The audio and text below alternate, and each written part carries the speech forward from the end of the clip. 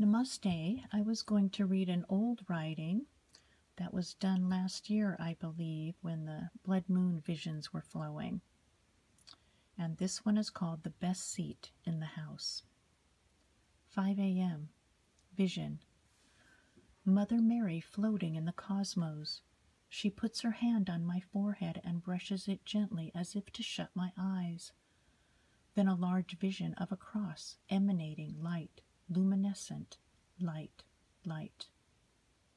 Then what is heard in my mind? Who is Siddhananda?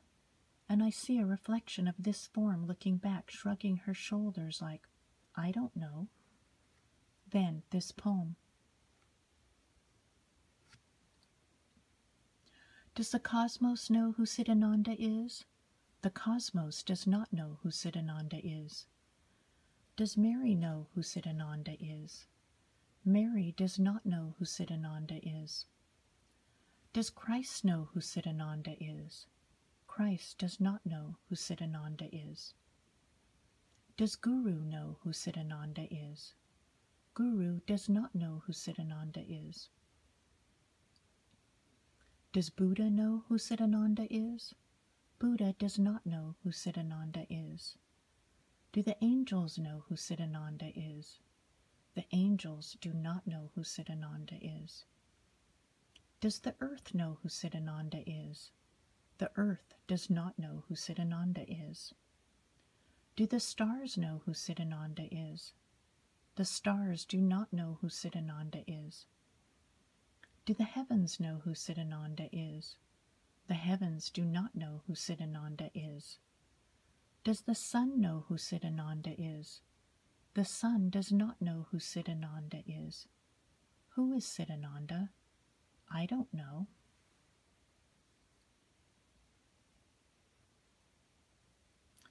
There is an image of cherry blossoms against a full moon.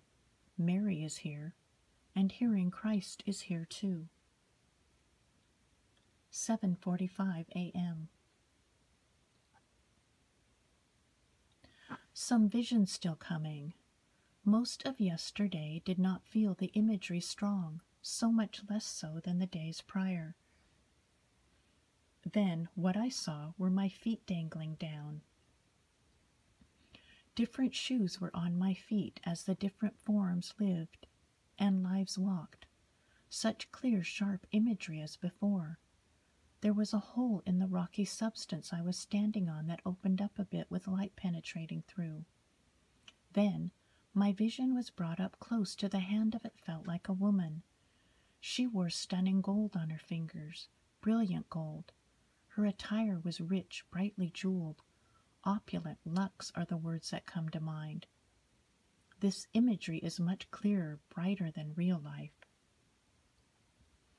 I was able to zoom in on this imagery as before when doing the work and feel and see each curve, cut, shimmer, and vibration of beauty through my form, mind, and spirit. Since not feeling the imagery for even part of a day, it was like, wow, I could see like that. Almost as if I had forgotten the feeling, like there it is. As if I had found again a part of my way that seemed so normal, as it had been going on for so long, waving in and out for years. Same as if I have brown hair, no big deal in a way, just kind of part of who I am. But now seeing it again like this, it felt amazing and cherished in a different way entirely.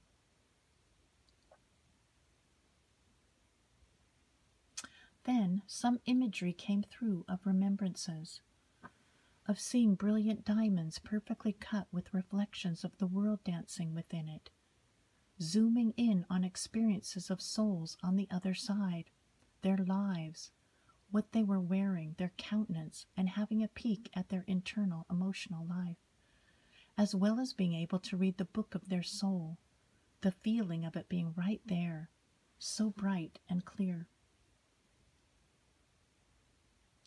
Being deeply immersed in the scenery of nature so glorious, as if being at the heartbeat of Mother Earth, rich and dark, with her fine way that gives the gift of life, seasons, the gift of earth energy, of love and light, birth, death, decay, and regeneration. so generous in her giving. At the center of it, cleansing, cleansing, always cleansing.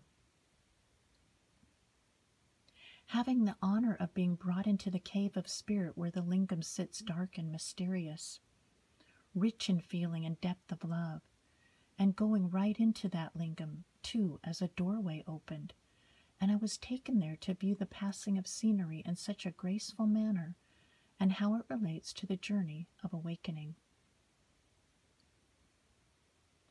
Seeing new fresh growth and brightening of precious life occur right before the eyes in a miraculous way. Feeling the dance of bright souls in their joy and transformation. Being taken through mystic doorways of light and beauty so vivid, angelic, heart-wrenchingly beautiful and precious in its feeling, love, and grace. Viewing the sky, the clouds, the waterfalls, clear and rinsing, the bird's flight, sunrise and set, the ocean waves crashing up close and personal. Viewing and flying through, above, and below, and within the earth mountains, as soft light breaks through, dreamlike and magical.